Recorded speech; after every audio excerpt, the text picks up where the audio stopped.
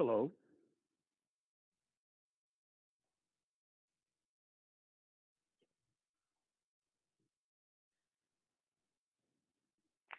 Who am I speaking with? This is LaVon Dixon. Mr. Dixon, we're not ready for you yet. This is Chairman Jones. If you could just hold on, I'm just starting the meeting, okay? No problem. All right, thank you. Good morning, Douglas County Board of Commissioners, and also to the citizens of Douglas County.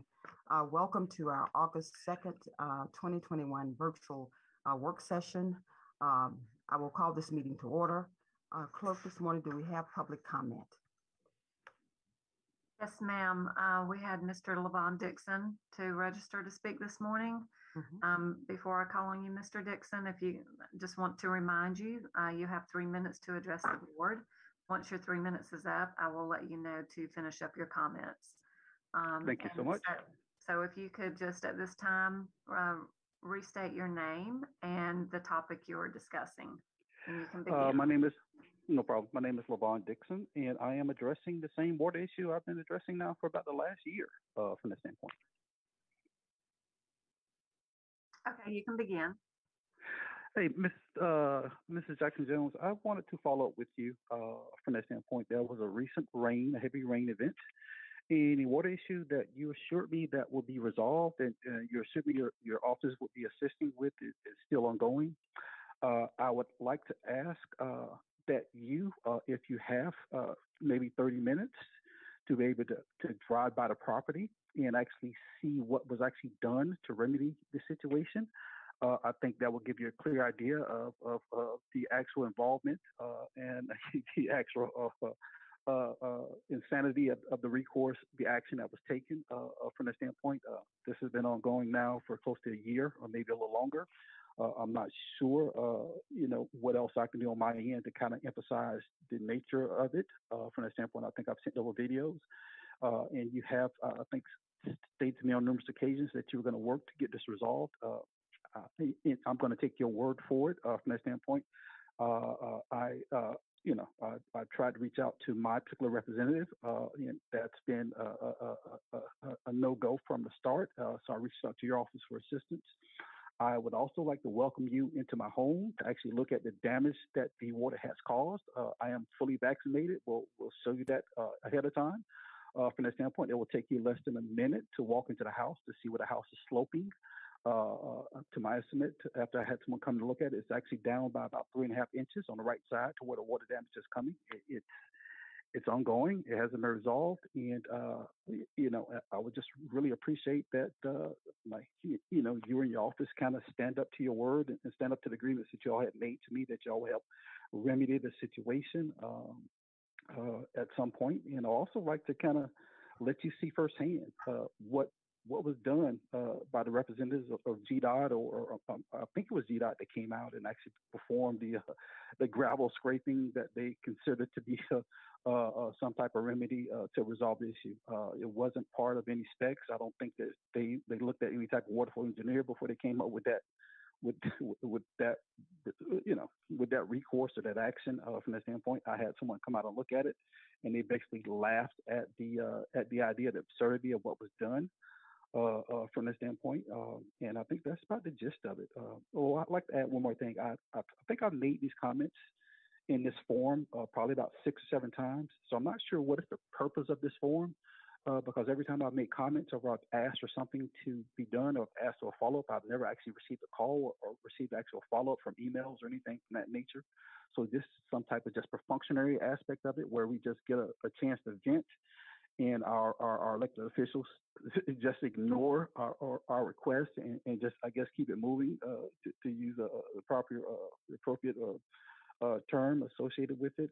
But I am extremely frustrated about a water issue and extremely kind of disappointed into the people that represent my community. And, I pay a lot of money every year for taxes associated with this. I actually pay money every month for stormwater fees as well to help manage this, and it's just crazy.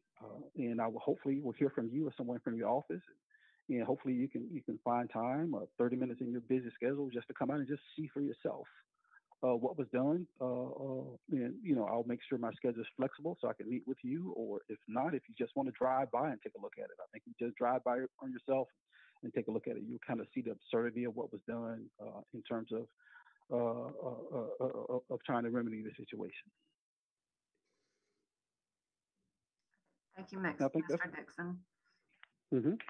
Yeah, I think that's about the gist of my complaint at this point. Okay, thank you. Oh, no problem. I would like to see if there are any other citizens on the line that would like to speak this morning. Okay, Chairman, being none, I'll turn it back over to you. Thank you so much, County Clerk. All right, we're going to move on to our next item. We have Board of Commissioners, if you would, tomorrow, please, I ask you today if you could take a look at the minutes and be prepared to approve accordingly. County Administrator business. County Administrator, do you have anything this morning? County Administrator Sharon Subadan. Good morning, Madam Chair, Board of Commissioners. Just a reminder that the Lithia Springs Senior Center opening is this Friday. I sent out a reminder on last week, Friday, to let you know that we have a special guest MC for our event this year. We're hoping to invite the public in a socially distanced way to celebrate this ribbon cutting with us. Miss Monica Pearson will be here and representing us and celebrating with us. So I look forward to as many of you as possible attending and celebrating this big milestone with us. In not so happy news, we have been monitoring the COVID transmission results, and they are definitely moving in the wrong direction for Douglas County, unfortunately. And so we are revisiting our reopening plan. If you remember, when I brought the reopening plan, I said it was based on science. We would monitor and we may have to pivot. And so unfortunately, we are looking at that, and I'm coordinating or will be coordinating with the Chief Judge. He was out last week, and we will be working with him to reissue new guidelines for the courthouse and for county facilities. I will be meeting with directors this afternoon to talk about that as well. I wish I had better news. On one good front, we noticed that there was an uptick in new people in Douglas County being vaccinated. So that was a positive in the last 7 days. So we're hoping that everybody recognizes the need for the vaccine and takes advantage of this very important resource that we have in our community to protect themselves and others. And that's all I have at this time, Madam Chair. Okay, thank you so much, Madam Subadan. All right, Board of Commissioners, we're going to move on to tab number 4. We have a proclamation tomorrow that proclaiming September 20th through 24th, 2021 as Minority Business Opportunity Week in Douglas County. And that proclamation will be read by our own Commissioner Carpin tomorrow. For the commissioners, we have grants, and we have just our agenda is very light this morning. We have grants, business items, and then we have, that's all. All right, grants. Board of Commissioners, tab number 5 is authorization to accept the FY 2022 Aging Subgrant Contract from the Atlanta Regional Commission in the amount of $583,923.61 with the reimbursement amount not to exceed $545,822.85 to provide nutrition services, home delivered meals and congregate and case management and homemaker services, and amend the budget and authorize the chairman to sign all related documents. There is a required match of $38,100.76 included in the 2021 budget. Dr. Gilchrist, you have the floor.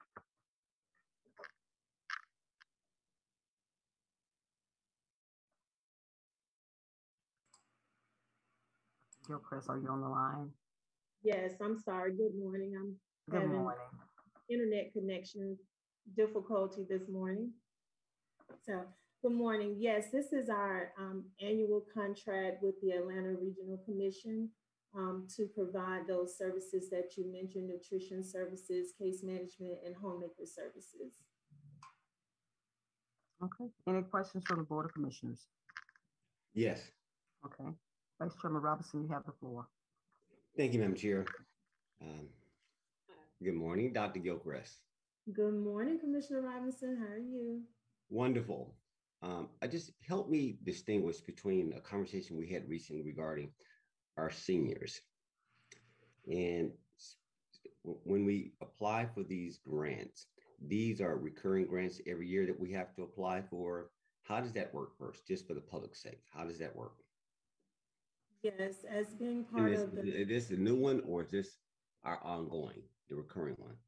This is the recurring one. This is for FY 2022. ARC, they're on a fiscal year, so their grant cycle is July 1 through June 30th. Okay. And so, do these grants grow over time? Do they shrink? Tell me what's the trend line by way of the services we can provide out of these grant allocations? Well, we are a sub-grantee from the Atlanta Regional Commission, so it just depends on the funding that they receive, federal and state funding they receive, and then they divide the funding among the 10 counties. Got it. And how many citizens will be served by this specific program, or historically? Well, historically, we can serve, with the funding that we have, we can serve anywhere from 1 to 500, 600 seniors with the funding. Per day? Per what? Per year? Per year. And 500 to 600 per year. And what is the need of people? If that's what we are serving, you know where I'm about to go with this. If we're serving 500 to 600 people, does that address the broader demand that's out there? Give us context. Like, well, how many people are on the list in queue? Do you know? Do you have a relative?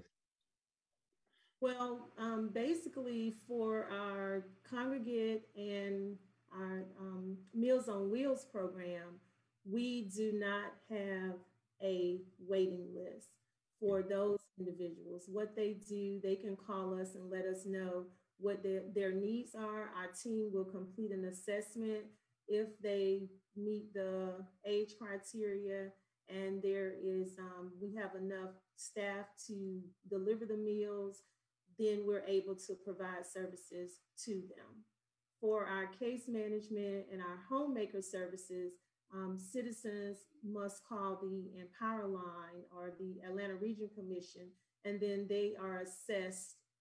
A team with ARC will complete the assessment and let us know that we have this individual that's on our wait list. So there is sometimes a wait list for homemaker services and case management services. There's sometimes, I got you. But for the most part, how do we make provisions when we have shortfalls? Or do we ever, I know you're relatively new as over time, but can you, I'm trying to get a better understanding is that in taking care of our seniors, we're going into Friday. It's great to have a building that they can get into, but there's some fundamental needs, the shelter, food, basics before we get to recreation. I want to make sure that we're putting the right attention in the right places. Can you help address that for me, please? Yes, sir. So most recently, due to the pandemic, we received additional funding from the Atlanta Regional Commission, which was the CARES Act funding and also the Families First funding. So we received those fundings, and using those funds, we were able to address the needs of seniors that are on our wait list. However, once those funds are depleted, and I think that ends in September, then we will still have seniors on the wait list that we would need to provide services to. Okay, I want you to pin that point right there. Pin that point. We'll come back to that later in the year when we get into the budget cycle. And then my final question, which is more of a derivative off of this, is transportation. At some point to the full board. We've had conversations in times past, probably 2 or 3 years ago, and I think it started even with Commissioner Moog here during his term, which was we had a waiting list for people that needed mobility needs, and we always talked about like it was like 85 people on the list, and how we're going to knock this down. And I believe at that time we said we need to go ahead and just commit to it. Like why are they in queue? And that's just to refresh my board. And I think all of us had a heart for that.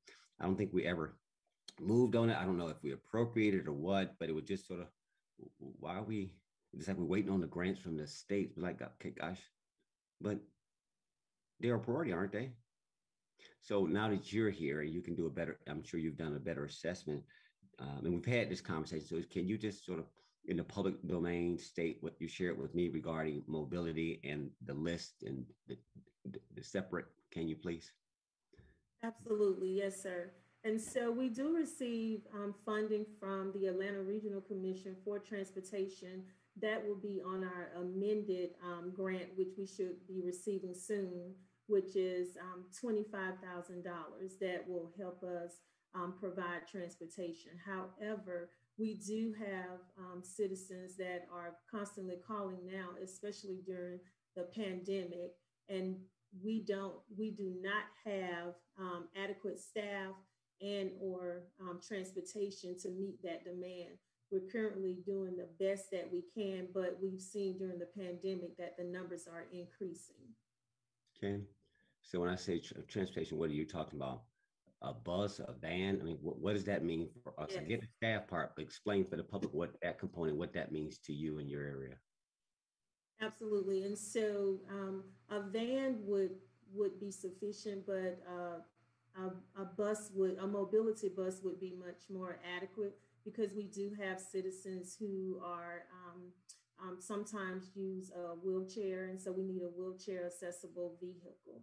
That way, any of our team members that are able to drive the van would be able to assist any citizens at any time. All right. You've answered my question. Thank you, Dr. Gilchrist. To Director Valentine and to our finance, put that on my tab, my list for Transportation Committee and budgeting at a time to be determined. Madam Chair, I yield the floor. Thank you.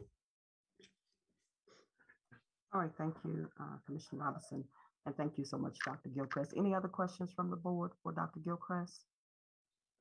Okay, thank you so much again, Dr. Gilchrist. We're going to move on to tab number 6, which is our business item, approval of change order number 4 in the amount of $53,265.88 on the contract with C.W. Matthews for construction of the Maxim Road Congestion Reduction and Traffic Flow Improvements Project P1 number 012621 to be funded from the 2016 SPLOST funds, and authorize the chairman to sign all related documents. Director Valentine, you have the floor. Yes, thank you. Good morning, Madam Chair and Commissioners. Good morning. This item, this project is slated to be completed late October of this year. Initially, it was going to be sometime in June, and due to the time extension, we're having to have additional environmental items added to the contract to carry us through the end of the year. So primarily this change order is required for that reason. We also had reason to add some guardrail because of the slope on the what would be the northwest side of the project. But again, it's a $3 million project. This change order is approximately 1.5% of that total, and it should carry us through the end of the contract. Thank you so much, Director Valentine. Board of Commissioners, do you have any questions or remarks for Director? Okay. Pretty self-explanatory. We're going to move on to tab number 7, approval of supplemental agreement number 3 in the amount of $26,970 on the consulting services contract with Jacob Engineering Incorporation on the Stewart Mill and Reynolds Road intersection improvement project to be funded from the 2016 SPLOST funds and authorize the chairman to sign all related documents. Director Valentine, again, you have the floor. Thank you, Madam Chair. This change is necessitated by the permits that are required for the project. We have applied for an Army Corps permit, and they have requested additional design on the original plans that are done by Jacob. So this will cover that change. And in addition, we've also filed for another permit, stream encroachment permit. And so we want to be positioned so that if there are any additional follow-up requests from the Army Corps or the state DNR, that we would be able to have Jacobs provide those services for us. Thank you so much, Director Valentine.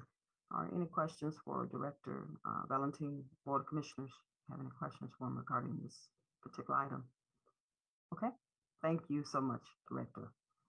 All right, Board of Commissioners, I want to yield to see if you all had any comments before I tap into our attorney to see if we need to go into executive session. Board of Commissioners, you have any announcements or remarks that you need to make at this time? Madam Chair. Vice Chairman Robinson, you have the floor. Thank you. And not to belabor this to my peers, I like short meetings. But the next time beyond tomorrow's voting member, the next time that we will assemble is going to be our mid-year retreat. And oh, what a good time we always have during these retreats, because this is the time in which, as you know, we make major decisions. To the administration, I'm hopeful that you're ready to present to us. I know that there's a lot that has time and effort has gone into planning and crunching of numbers, and all those things are associated with this moment in time. And it's just not about the millage rate. It's about a broader, a more longer term future. You know, where are we going? And so to the county administrator, have you created an agenda, seeing that this will be a public meeting? Has an agenda been set? Are you prepared? I don't need you to go into detail. We're just framing it, please.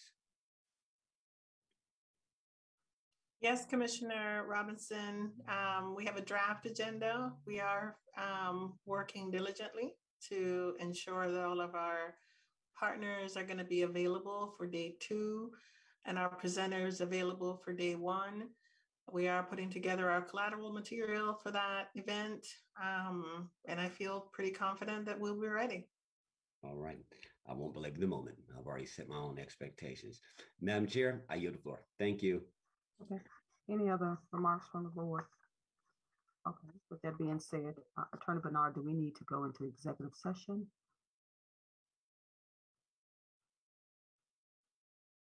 Madam Chair, we need an executive session for personnel, real estate, and litigation. And if we could have Fred Perry for the first matter, and then we'll need James Worthington related to the real estate. Okay, and if Sonia Compton is available, the Solicitor General, she would be needed for the first matter as well. Okay. Thank you so much, Attorney Bernard. Certainly, citizens of Douglas County, we will be back momentarily. When I say we, the Board of Commissioners, we are, before I call the question, I wanted to just assure our citizens that we will return momentarily as we move towards our executive session. Board of Commissioners, do we have a motion to go into executive session? So moved. Second. Do we have a motion and a second? Any discussion? Yes, one comment. Madam Chair. Yeah. It's more for clarity. Thank you. It's more for clarity for now. I get these comments sometimes from citizens about when we go into executive sessions and we say that we'll be back momentarily, and we come back, half an hour later. I want to, because we don't know how long these may go. Yes, by law, we have to come back out of executive session to close the meetings, but I think sometimes they hang on, but they're going to be right back. And so to be sensitive and respectful to the citizens' time, we will return upon completion of our discussion. So I just don't want them to think that in 5 minutes later, we're going to be back, because based on what I just heard, that's not a momentarily moment. But I just made that point, Madam Chair. I yield the floor. Thank you. Very good point. Point well taken. All right, we have a motion in the second on the floor. We have a motion in the second. When I call your district, please respond accordingly. District 1, Yes. District 2, Yes, ma'am. District 3, Yes. District 4. Yes. Chairman, yes, we have a 5-0 unanimous vote, and the motion carries to go into executive session. All right, Rick Martin, take it away, you and your team to place us in mode so we can go into our session. Thank you, the breakout room.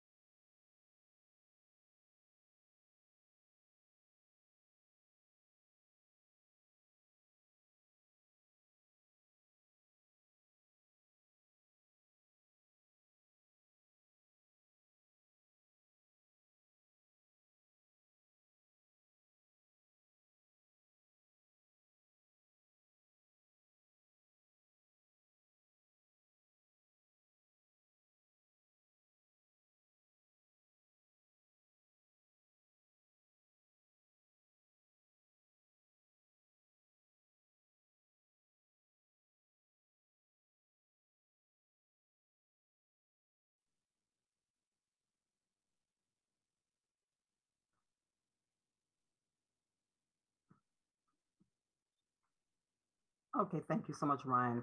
To the citizens of Douglas County, we appreciate your patience. Our executive session has ended, and the Board of Commissioners, we have returned. Board of Commissioners, do you have any announcements today or anything you would like to close out before I have the final closing remarks? Okay. Wanted to just reiterate again, Board of Commissioners, we do have our first in-person meeting tomorrow, which is Tuesday, August 3rd at 10 a.m. We will return. We do have the plexiglass dividers up between all of our stations. I wanted you to just be prepared accordingly. You are welcome to wear a mask, certainly at your discretion, but we do have the some precautionary measures in place, ready to go. Again, I just want to echo and just reiterate what our county administrator mentioned earlier. The Delta variant is on the rise here in Douglas County. So again, I'm encouraging all our citizens, ones who are vaccinated and non-vaccinated, please to just consider wearing your mask. That's just very important when you're in public places at this time. And again, excited about those who are choosing to take their vaccine, and then those who are still on the fence, if you would just still continue to give it some consideration, it is highly appreciated. Board of Commissioners, if there's nothing else to come before this work session this morning, certainly it was very productive. It was one of our shortest ones since I've been in office, and I just wanted to say this was a good meeting. And if there's nothing else to come before this body, this meeting is adjourned, and have a great day.